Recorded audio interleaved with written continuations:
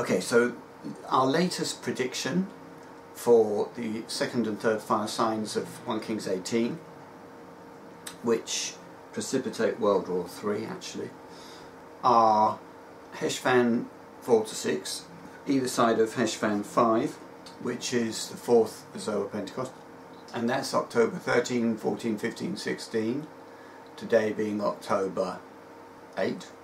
That's for the second fire sign, and the third fire sign is Heshvan 20 or 21. Heshvan 21 is the 2NC Pentecost, and that is October 29, 30, 31. So middle of this month and end of this month are our new predictions for fire signs, and they must occur at Pentecosts. So we have the third one at the 2NC Pentecost, and we have the second one at the fourth Zoa Pentecost. And these fire signs are either side of the inauguration of Solomon's Temple, which must occur during Booths, but God makes a provision for a late festival if you miss the first regular festival, so Booths is not only Tishri 15 to 21, but also Heshvan 15 to 21 if you don't manage to do it in Tishri. So that's the last opportunity this year in our present understanding to inaugurate Solomon's Temple. So it must be inaugurated because, and we're not a year out in present chronology because events are moving too fast towards the mark of the beast. So it must be inaugurated from the 15th to 21st of Heshvan, and what that means is at the end of the inauguration the third fire sign occurs, and that would be the cloud accepting the temple. When Solomon built his temple, God sent fire to consume the bull before the inauguration, and he sent a cloud into the sanctuary at the end of the inauguration, which prevented the priests doing their work. So the fire signs straddle the inauguration, because the fire came from the heavens to consume the bull. There was a sacrifice for Solomon's temple prior to the inauguration back in 1026, Tishri 15 to 21 BC, and then the cloud filled it on Tishri 21. And the same thing pretty much happens in the antitypical temple of Solomon, which must be installed in the ark, because the temple is built on the threshing floor of Ornan or Aruna, and Aruna means chest or ark. So we build the temple in the ark. I mean, this is the exciting thing. And now I'm talking about a non-nuclear, just basically a terrorist attack of some type, one producing a mushroom cloud. We don't think it's a nuclear mushroom cloud. It might be a dirty bomb, but not a proper nuclear bomb. Above the Hudson in Manhattan, that's the second fire sign, and another one, the third fire sign, produces one above the Thames near Dartford, east of London. And these attacks, actually the second fire sign in particular, precipitates World War III, which begins, we now think, on Heshvan 18, 3 days before the third fire sign, which would be when Britain would then join in. The reason we put the American fire sign before the British is that World War III begins between the two fire signs, and I don't think an attack on Britain would instigate World War III, but an attack on America might. Now, when you're a church that predicts things that don't happen, I mean, we've predicted, I think, 700 times that there'll be these fire signs, and we got it wrong all 700 times so far. And that gives us very, very little, well, it gives us lots, actually, of negative credibility.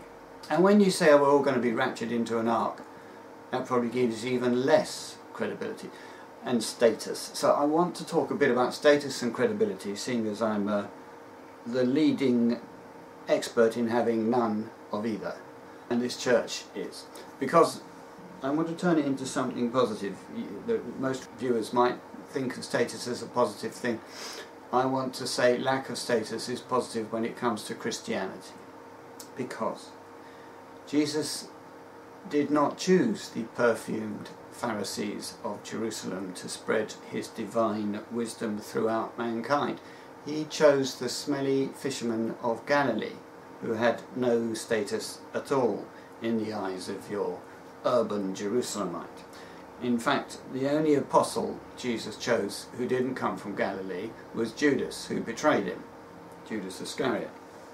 Likewise, God chose to send his angelic son Michael to redeem mankind, who was already constructively a god under test to be a god, and had already fixed the first Holy Spirit and was about to pass his test to become the second God in the entire universe.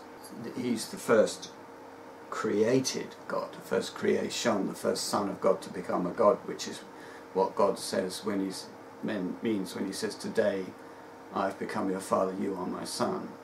I mean, to become a son of God, you have to actually be a God, because like begets like in the world of nature, when it's not interfered with by man, and in the world created by God through Satan initially. So he sent him to Israel, and he came, as we know, to be born in a cattle shed, which is hardly a silver spoon in his mouth. He wasn't a Roman citizen like Paul. He wasn't in the preeminent administrative race, the preeminent world power of the day. He was a nobody in a nobody country, and the people he chose to represent him were nobodies in terms of worldly status. And yet these nobodies had more wisdom. What does the scripture say? They were men ordinary and unlettered, and they had more wisdom and more understanding of God's plan than did the extraordinary and lettered members of the Sanhedrin, some of whom, few, were humble enough to recognize that, but most didn't. So my plea to the viewer, of which one day there will be millions if not billions, is to judge everything on its merit, not on the status of the person telling you the information, because mankind is stumbling and has stumbled, and by mankind I mean womankind as well, more so, by status. Status of kings, status of governments, status of large media outlets, status of international reputable organizations, all forms of status, even academic status. But God operates through people who have negative status, and always has. I mean, not exclusively. There is a scripture where I think Paul was quite heartened by the fact that some of the Greek women of noble birth joined up to his church.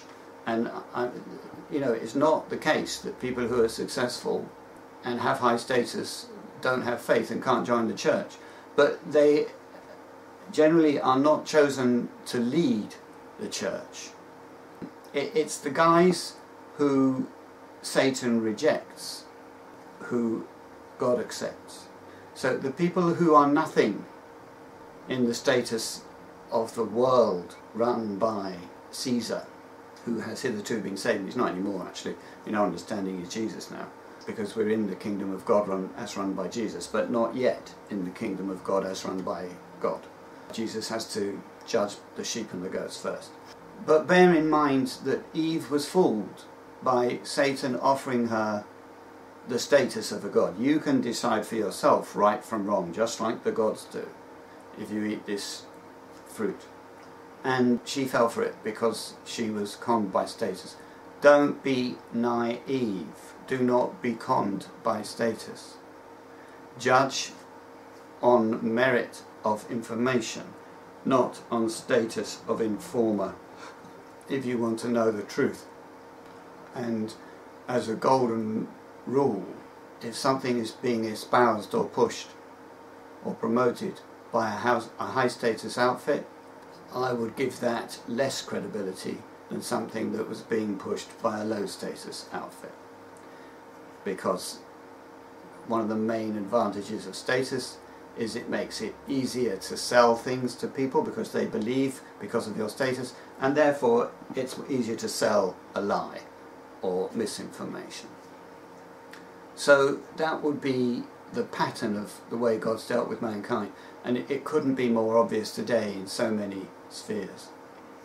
So I just wanted to point out that the incredible lack of status of this church is a kind of badge of honour in a way, or makes it, no, that's probably the wrong way to put it. It should not in any way lessen the divine status. Yeah, let us say divine status is diametrically opposed to human status, to your fame and fortune in this world is the precise opposite of your spiritual fame and fortune. Now, this is well known to a lot of Christians. But I must confess that this church has made a big mistake, and it's mainly my mistake. We have hidden our light, which is very intense in terms of very good doctrine, under the measuring basket of a failed chronology. When I say failed, it's not failed. Hitherto it's failed to produce a prediction that's convincing anybody for the fire signs. But my background is computer programming, and it took Microsoft 7,000 builds to build Windows 7, and it's taken me 700 builds to build our chronology based on decoding the scriptures rather than encoding C++. So what counts when you're doing encoding or decoding is, are you getting closer to the target or further away? And looking at world events, we are getting closer, and our chronology is matching more closely to world events every week that passes. So two big chronological predictions which we are relying on at the moment are, first of all, well, let me put it like this: all the major chronological scriptures used to deduce that Adam was born in 3993 Nisan 14, by which I mean the 430 years in Egypt, the 480 years from the sons of Israel leaving Egypt to the starting of the building of Solomon's temple, the 400 years of affliction of Abraham's seed, the 70 weeks of years, all the big chronological scriptures that are applied in the past to deduce the chronology back from Adam to Jesus, including the midst prophecy actually. All of those scriptures apply today in an end times application, because the Bible is a living prophecy book as well as a dead history book. Most history books are just that, a dead history book. The Bible is a history book plus a living prophecy book. So all the numbers that applied back thousands of years ago apply today as well. And one in particular, the 430 years in Egypt. We take that a month for a day, and it becomes 14 years and 4 months. And it runs from 2008 Nisan 14, which was the end of the 6,000 year lease of Michael over Adam, which he got for ransoming Adam. It runs for 14 years 4 months to Ab 14 2022, which is the absolute end of Adam, the end of the world, the end of everything. That's August 13 14 2022. That's when the last person passes or fails the kingdom test, and when the last kingdom failure is Passover executed. But such is the mercy of God that and here we can destroy our credibility even further. Such is the mercy of God that the last month from Tammuz 14 to Ab 14 2022, during that month, people with no faith at all in God, but only with love for their brother, people who do not in any respect obey the first law to love God with your whole heart, soul, mind and spirit, but only obey the second law, people who are not interested at all in God, but nonetheless see the advantage of caring for their brother and how that will make a society work. Those wise but unfaithful people will be saved by Jesus Christ, a guy who they do not accept. That is the love and wisdom and brilliance of God, and they will be resurrected first fruits on Ab 21 and killed on Ab 14. So that's one of our big scriptures we're relying on, and if we get the date of the end right, Ab 14, that means our present short-term chronology, near-term chronology must be correct. If not, what we've had in the past is we've kept on having to move the end date forwards and forwards and forwards, but the scripture says to Daniel, go towards the end, and we've tried to do that, and we've tried to get the end, and we think we now have nailed it as being 430 years a month for a day after the end of the 6,000 year lease of Michael. I mean, we thought originally the end of the 6,000 year lease of Michael, Nisan 14 2008, we thought that was the end, but we missed the whole time of the end after that, which is the period of the 7 fattened thin cows, or 14 years in that case, which takes you to 2022 Nisan 14. Then there's a final 4 months. So that's one proof. Now the other nice proof is the 400 years of Abraham, which is worded very, very specifically, as all scriptures are. It says, you will be an alien resident in a land not yours, and you will serve them, and they will afflict you 400 years. Now, the Bible is distributive, so when it says you will serve them and they will afflict you 400 years, it means you will serve them 400 years and they will afflict you 400 years. And in the greater meaning, there are two fulfillments. One is on the first New Covenant saints who went into Laodicea, which is the seventh congregation of Revelation 3, which is an internal Lord's Witness church in the Watchtower, which nobody's ever heard of except people in it. They've kept it secret so well, so that gives me even less credibility. And the second presence began in that church 2006 ER14 when some first New Covenant saints joined it from the Watchtower. And if you go for 13 years and 4 months or 400 years a month for a day forward from that, you end up on Elul 2019, and that's when the third presence began. That's when the affliction of those 1NCs by Laodicea ended, and instead they were fated, they were identified, they entered into the marriage Passovers and died the death of the Christ, which is a death from which you don't go into Hades, but you get rescued from the gates of Hades. You're dead for either 5 or 10 hours, and you end up back in the ark, resurrected into the ark, first of all angelically, and then as a human in the ark on the third day after you die, or actually at first fruits after you die.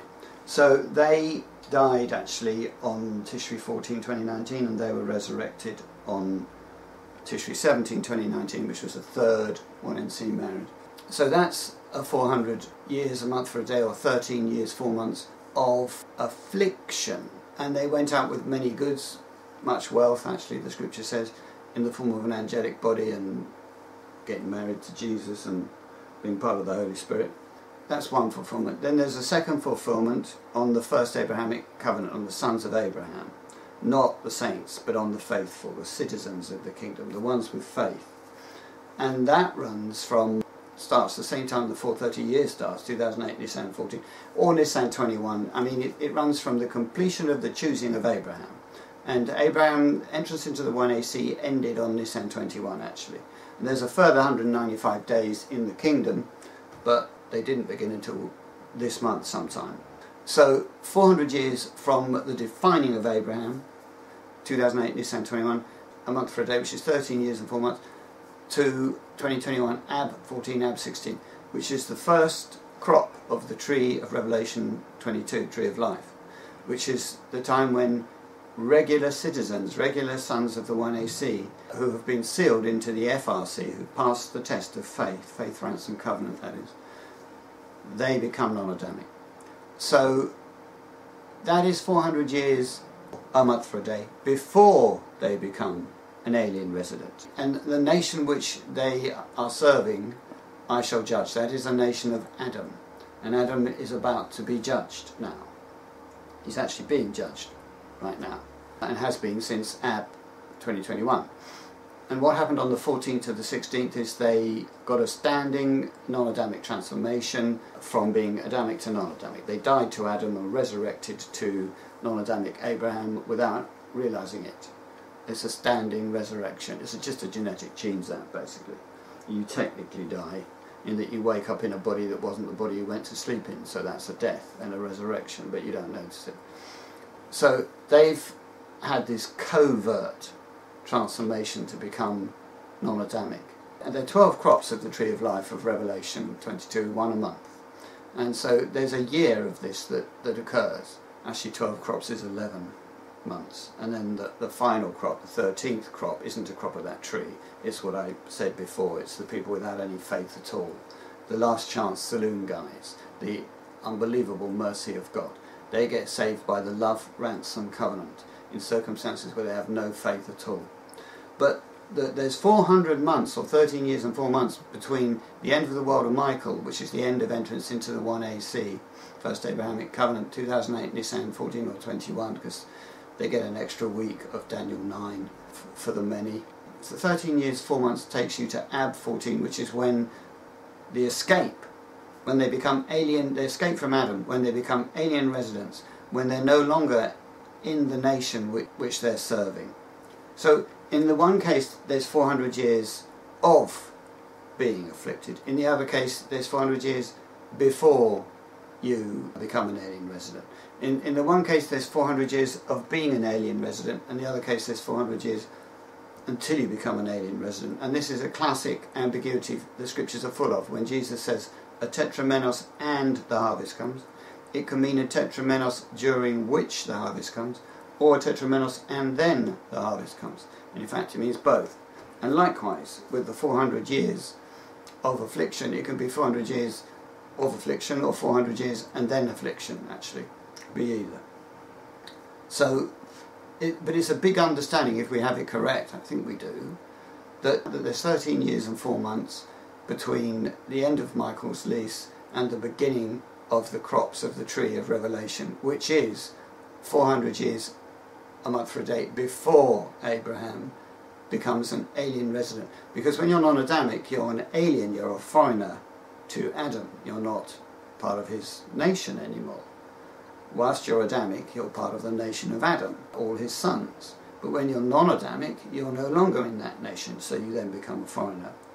So long as that's right, it means that the 12 crops end on actually Tammuz 14, 2022, and then there's one more month to the final crop of, as I say, those without faith but with love. So those are two of the big prophecies we use to convince ourselves that the absolute end of Adam is 2022 Ab 14, which is August 13-14, 2022. Thank you very much.